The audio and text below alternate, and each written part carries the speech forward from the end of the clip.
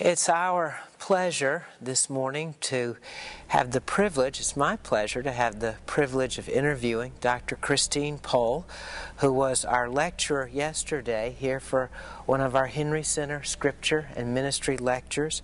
Dr. Pohl, since 1989, has taught at Asbury Seminary in Wilmore, Kentucky. She is the professor of Church and Society, and I'm going to ask you about that title in a few minutes. I found that intriguing.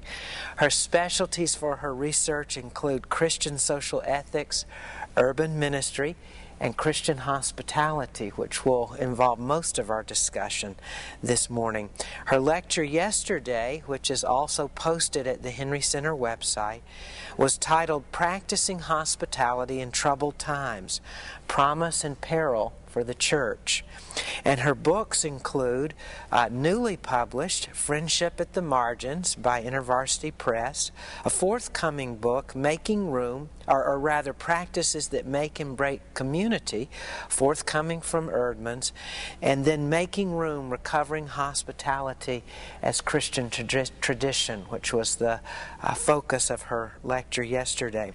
So, Dr. Pohl, I'll begin with that title that you carry at Asbury Seminary. I was intrigued by that you bear the title Professor of Church and Society. Can you explain that, unpack that a little bit for our viewing audience, if you would, please? The title predates my coming to Asbury, so I can't explain it entirely. That's how they set up their social ethics department. I think it was an effort to situate Christian ethics more contextually, to pay more attention to the church's context, so to be more attentive to the way that the church is in the world. But we've now actually added the Christian ethics piece, so it's church and society and Christian ethics. But I think it was an effort to say that the church has this key, that it's an important subject for reflection, to think about how the church should be present in the world, and that they would actually have a department that looks at that. So it's Christian ethics, but it's applied, it's theological ethics, but it's also has a component of sociology, and attentive to social relations and so on. Very good. Thank you. Yesterday in your lecture, you spoke about hospitality. It was immensely helpful, by the way, and thank you. But you spoke about hospitality in terms that were, I think, generally broader than maybe some of us are used to thinking about hospitality. And thus, I wonder whether you might offer something of a definition or a description, if you will, of what you mean by the term hospitality when you use it. Sure. I think it's offering someone a space into which they wouldn't be welcome unless someone gave the invitation. So it's a space that somehow you have access to and inviting them in. So it can, that's a very broad definition in the sense. It also sounds probably more personal than it necessarily is, but it assumes a certain context that has in some ways some boundaries, that you have strangers that would benefit from entering. So it's the process of bringing strangers in. And that can be at the level of the home and, making a place for them in the home, or it can be at the level of the church. Or as I was talking about yesterday, it could even be in the civic sphere, where a community recognizes the needs of refugees or immigrants and welcomes them in, or to protect them. So that's where the notion of hospitality and sanctuary or asylum meet from very early days. That's very helpful. Thank you. One of the associate pastors at our church attended with me yesterday, and he also found the lecture helpful.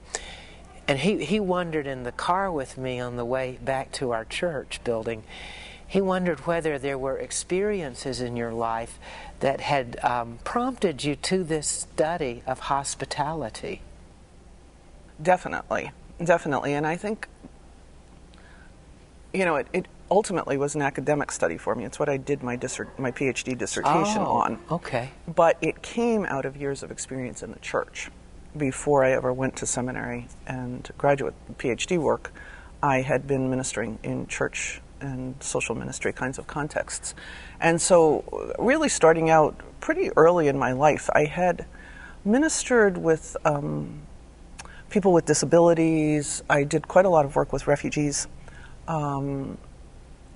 worked with sort of students and seekers, people who were sort of lost, and didn't have the language for hospitality at that point, didn't sort of recognize that there was a coherence across these groups. But it had been an important part of my experience, and realized that in ministering with them, one could talk about it as ministry, but also I was being blessed. And so that was sort of in the back of my mind, trying to think about what that meant, that this was good for both of us or everyone who was involved. And then my grandmother was incredibly hospitable, so I had a model in her of hospitality where she really took anybody in and seemed to enjoy it. Mm. So I had that. I think I'd also had some experiences myself of having been a stranger, and I think that makes you very sensitive to people who need welcome, where you've been on the needy end of that. And then when I was in seminary, I encountered the most extraordinary book by Philip Haley. I don't know if you're familiar with it. It's called Lest Innocent Blood Be Shed. The story of Le Chambon and how goodness happened there. And it's actually the story of a French Huguenot community that rescued Jews during World War II. Right. So anyway, I think Os Guinness refers to it. Right. Yeah. I discovered it. It seemed like by chance, but I think it was by God's providence. And he tells that story. I mean, he was actually a Jewish ethicist who had studied the Holocaust, but he tells the story of this little village, and he uses the language of hospitality. And actually, that's one of the first times I ever saw hospitality referred to with real moral substance. It was risky, it was extremely important, it made a difference in thousands of people's lives. And so I sort of tucked that away. And then when I was at Emory, we talked a lot in the ethics program there. It was an ethics and society program, and there was quite a lot of attention at that time to questions of inclusion and difference, voice recognition, who was part of the group, who was, how you made people welcome, the issues of power and influence. And it was striking to me at that time that the discussions were often framed either by political theory or social theory or something like that, but not very often were they really rooted theologically and not biblically. And I kept thinking, surely the church has had to deal with these issues of difference and particularity and unity before. There must have been a way that the church talked about it. And I started to have a hunch based on some of the biblical passages in Corinthians and Acts, in Galatians, that the struggle over welcome and difference and what you were going to do with Jews and Gentiles and how you're going to have rich and poor be one in the community, that the church might have dealt with that in the language of hospitality. So that was really,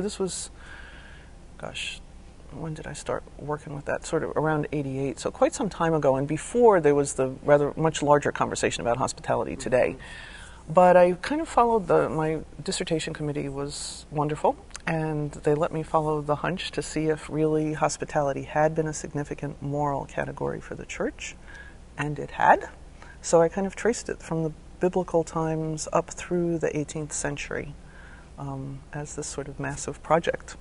And I would commend any of the viewers of this interview also to see the lecture where you set forth in general terms. Very quickly. Yeah, very quickly. That case.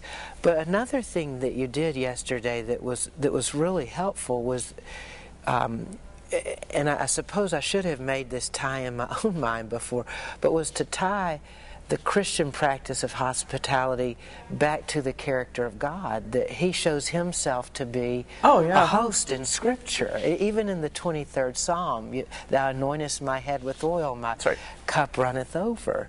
He's the great banquet host. That's right. As seen in that particular Psalm. So I found that very helpful. I wonder, as a follow-up question, if you might offer to the viewing audience for this question and answer session a couple of examples that have really touched you in your own life personally of perhaps a time when you were offered hospitality. You mentioned that, and it really was an extraordinary blessing to you, and maybe an occasion on which you offered hospitality, and it was an incredible blessing both to you but to that other person as well. Sure. I think one of the first, well, I sort of told about my grandmother, who sort of always made room, and that was important. After I graduated from college, I spent some time at L'Abri Fellowship. Oh, you did? In England. Okay. And that was a very formative time. Probably the first time I had really experienced the significance of the combination of conversation and shared meals. That's how they did discipleship. It was around the table, eating together. I mean, they opened their homes, they welcomed large numbers of students and seekers into the community, and then really hours each day were spent in conversation and eating together. The number of people in those days that came to Christ through that experience or who were deepened in their faith was extraordinary. And it was really a very simple, although demanding, expression of hospitality on the part of the families that did it. And I think that stayed with me. It influenced how I went back and did the next series of work that I did in very significant, very important ways. So that experience of shared meals, talking about substantive things, being hospitable to different views also, and welcoming people, each person sort of with the gifts that they bring. Mm-hmm. So that was probably one of the first really key ones.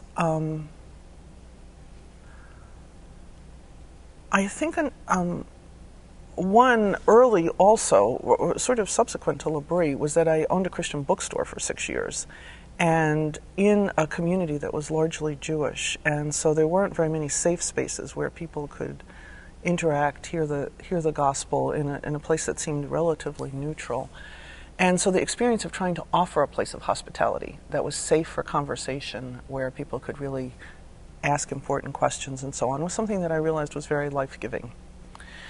And then in my work with refugees was probably one of the key times. My church resettled a lot of refugees, hundreds of them actually.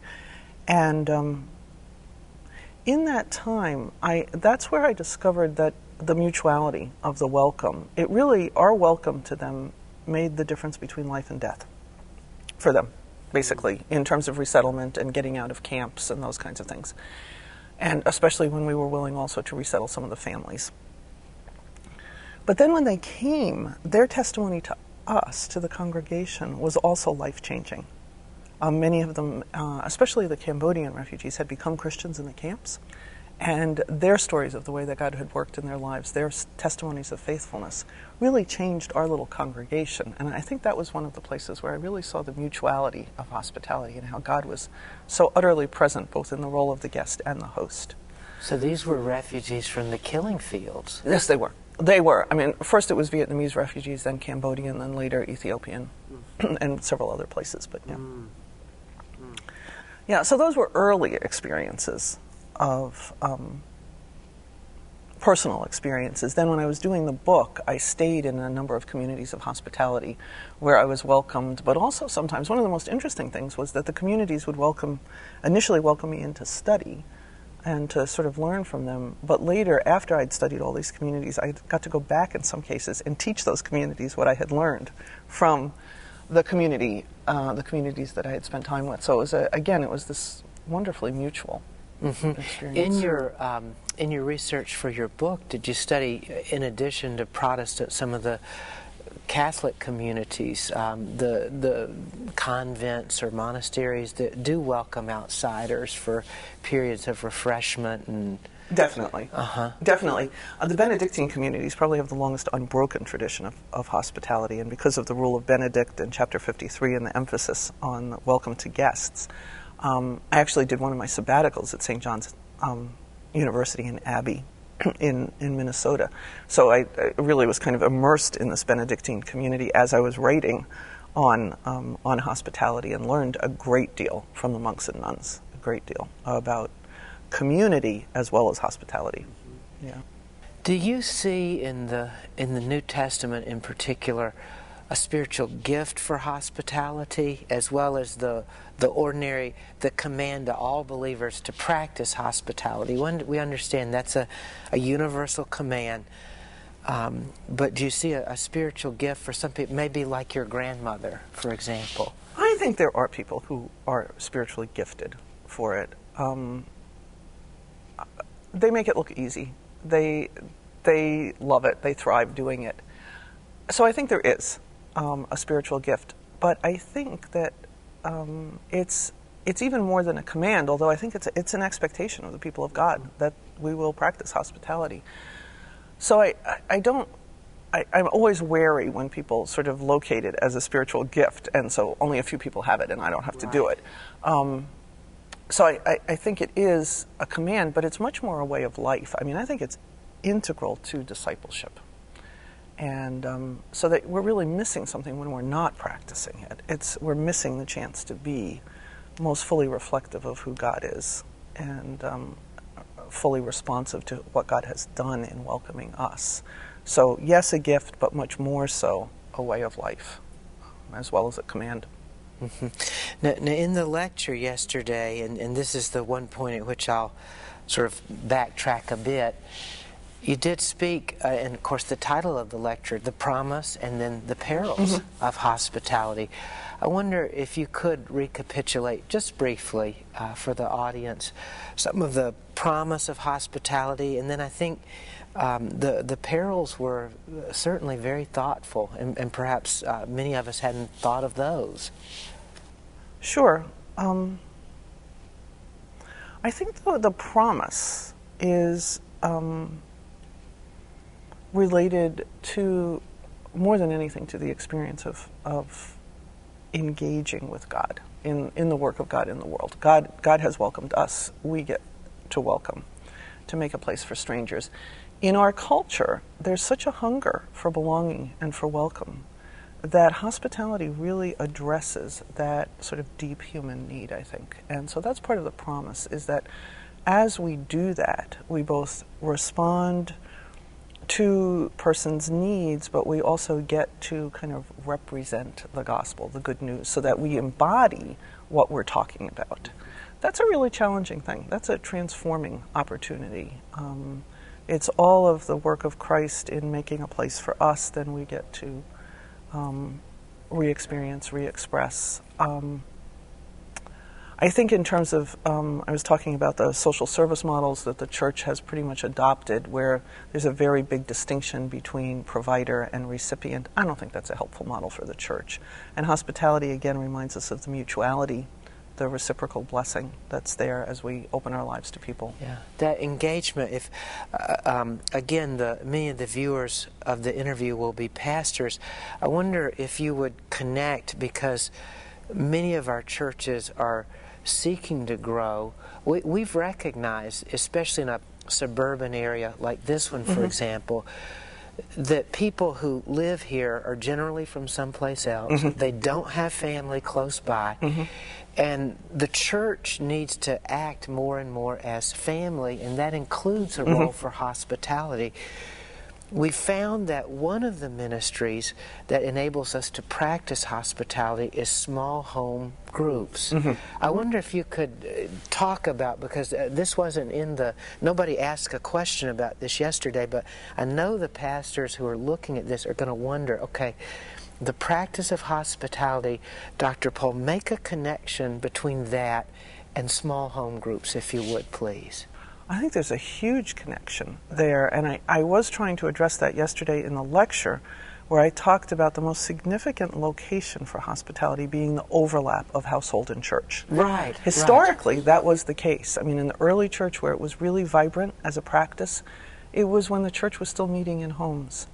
And so I think probably the most likely place for those kinds of transformations to happen today are where sort of smaller groups of congregations, so something like small groups, are meeting in people's homes because that's such a personal, intimate space.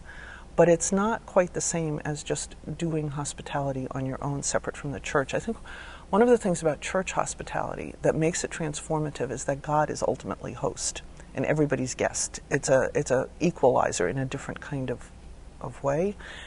And we're all, in a sense, part of God's house and community. So when we gather together in a small group in a home, that reality is still there, but there's also the intimacy of the home. So I think extraordinary things can happen in small groups if people don't let them become trivialized or just an activity. Now, I think that's a really important thought that you've brought out that I hadn't considered myself, I have to admit, previously.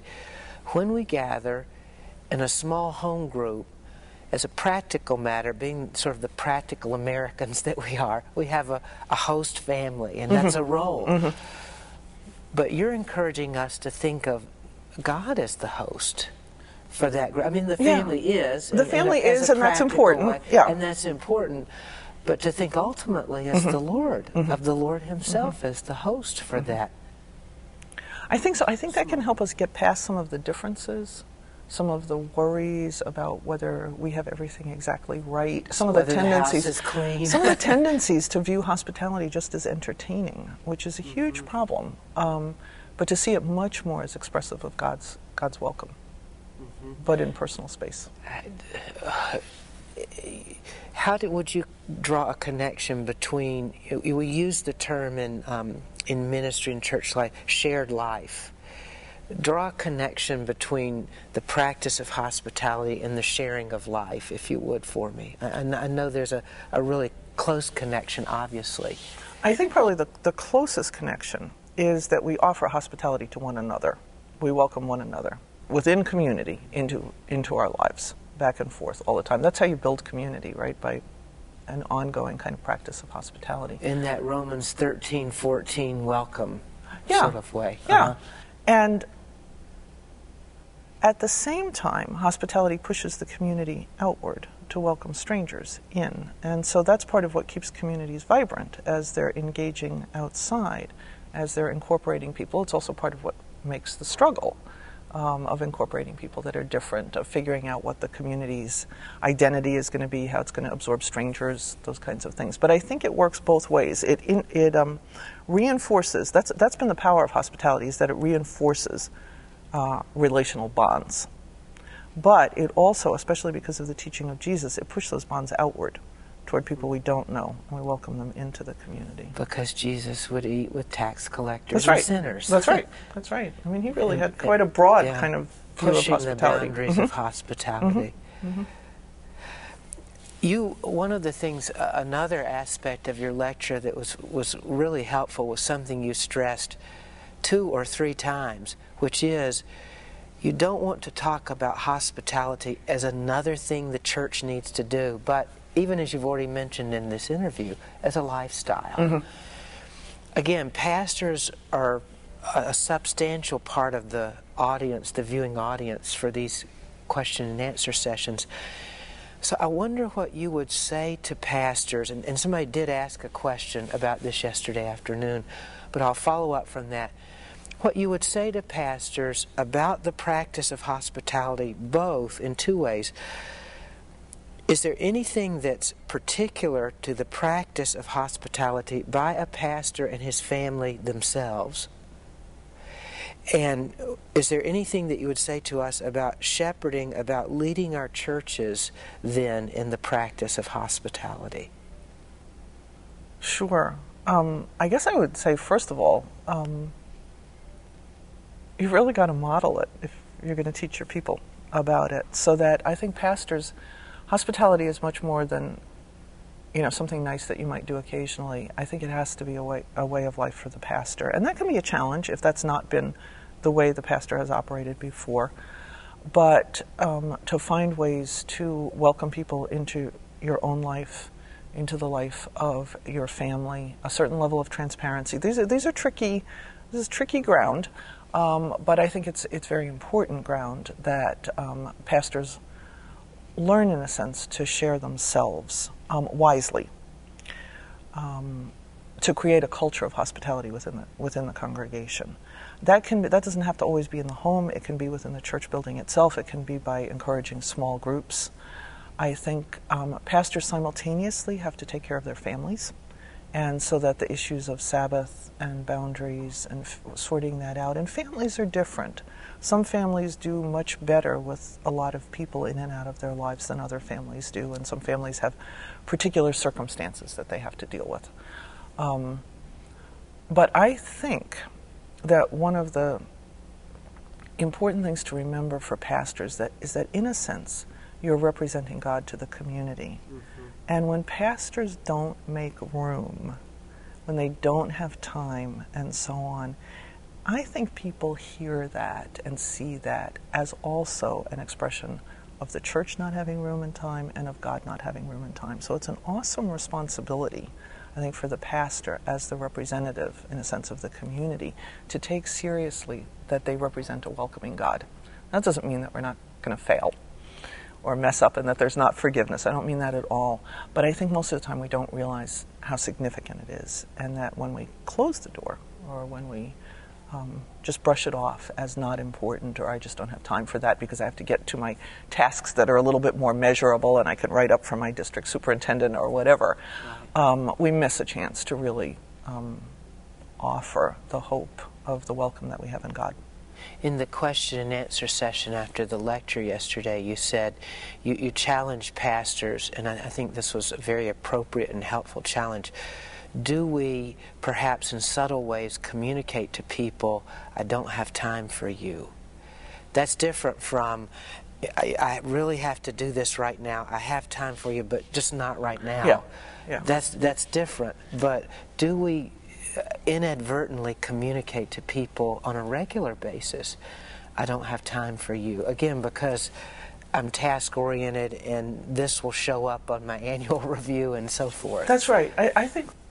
I think we do. I mean, I think there are 1,000 subtle ways that we can welcome somebody into our office or whatever and simultaneously tell them that they're really interrupting us, that we're busy. We're afraid of not being busy because it looks like we're not doing important things or something or other. If we're too available, people would wonder what we were doing with our time. So I think that it's a tension. It's hard. You can't be available to everybody. I mean, that's part. And there are people who really need a lot of your time. And as a pastor, as any kind of leader, as a teacher, whatever, you can't give infinite amounts of time. But you can give someone undivided attention for a little while. And that's often just for a couple of minutes. I mean, the willingness to sit down and sort of be eye to eye with somebody just for a few minutes, but to listen to their story, says something about their being valued and not sort of dismissed. It was interesting when I was interviewing the guests in these various communities of hospitality, I would ask them how they knew that they were welcome, and oftentimes they said to me, I didn't feel like an interruption. And I thought, oh my goodness, that's a huge insight. I didn't feel like an interruption. Because how often that's really how we view people when we're sort of oriented toward getting something done, and the opportunity for welcome or attention comes, and we sort of brush it away as an interruption. Or we acknowledge the person, but we also make sure that they know we really don't have very much time for them. It's hard.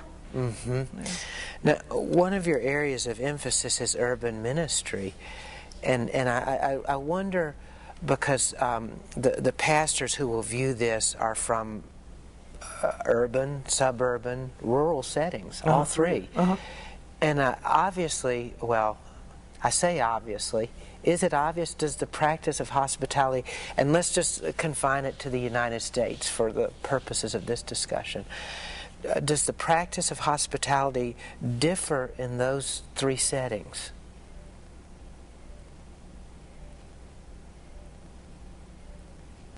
In probably some of subtle ways, yes. There are issues of scale, there are issues of transportation, sort of location kinds of things, but I think the basic practice is the same. The hunger for the substance is the same, I think. the outworking. I mean, I often think that some of the issues that people face in urban ministry are not very different from the issues you face in rural ministry that have to do with really quite similar needs. I mean, the issues of transportation and distance are different, but besides that, there's a lot of commonality in terms of ministry. I think in suburbia, part of the challenge is the insulation, that you can kind of live your life in a way that doesn't really encounter very many strangers, and that kind of protects you from strangers, which is problematic because it takes more intentionality then to connect. It does take more, yeah. Trying to think if there's... but I think in suburbia there's also probably, I would think, almost the deepest levels of loneliness and alienation at the same time, because people do live in their very isolated little bubbles. And so that the need for hospitality is very significant, often within those communities themselves. That's very helpful. Thank you. The final question I wanted to ask, to shift gears just a bit, has to do with your forthcoming book, Practices That Make and Break Community. And I wonder if you could give us a little bit of a foretaste of some of the practices that make and some of the practices that break community. Yeah, actually it comes out of the work on hospitality. Okay. And when I interviewed some practitioners, they said, hospitality is hard, and you can't do it without community. But community is even harder. Oh dear, I think we have a problem here. And I started asking myself, really, and them, why community was so hard. Why doing community is hard. And there's lots of sort of sociological reasons today why we struggle with community. I mean, we've been raised to be pretty autonomous individual people. We like having lots of choice. We like being able to do things on our own and so on. And then, you know, when you sort of insist that the church community is sort of fundamental to who we are as people of God, we think, well, how are we going to make these communities be more than just sort of this association of individuals? And when I started, I actually did a long-term project funded by the Lilly Endowment to look at communities of practice. And we discovered pretty quickly the significance of making and keeping promises, that if there's not fidelity, you don't really have a community. And so I wanted to look a lot more at promise making and promise keeping, and then the deformation, which is betrayal, and how that sort of builds and breaks community. Covenant ideas. Oh yes, yeah. And then it's very hard to look at promise keeping and promise making without looking at truthfulness. I mean, the Bible itself links those two. So looking at truth-telling and deception in relation to communities, and how often that becomes a point of struggle and difficulty. If you look at when congregations fall apart, what's going on? Well, oftentimes there's betrayal, there's deception, and so on. So looking at that in the context of community. And then a little bit later on, I started to realize that communities wither if there's not gratitude. If there's not gratitude to God and there's not gratitude to one another, that where there's grumbling or chronic dissatisfaction and so on, communities just become unbearable. And so those are actually the practices that I'm looking at in this book, along with kind of a revisiting of hospitality, which seems to be a good practice to kind of maybe be a lens of getting at the other ones. But that's what I'm working on. And I actually worked with a group of pastors and some other academics, but I had a chance to bring together, I think, 12 pastors from around the country to talk and write about their experiences in congregational life of making and keeping promises or betrayal or truth-telling and stuff, so that there was this very good interaction, I think, about the actual kind of grounded issues and ways that it plays out. There were some agonizing stories, too. There were. It was, they really, some of the deformations really do break people and communities apart. But where it's beautiful, it's often not noticed unless you name it. I mean, some of the ordinary realities of congregational life, we just take for granted. But when we start thinking about them as an expression of fidelity, all of a sudden we realize how wonderful these very ordinary practices are, too. Well, Dr. Pohl, thank you so very much. We're grateful for your lecture and pray the Lord's blessings on your ministry. Thank you. Thank you.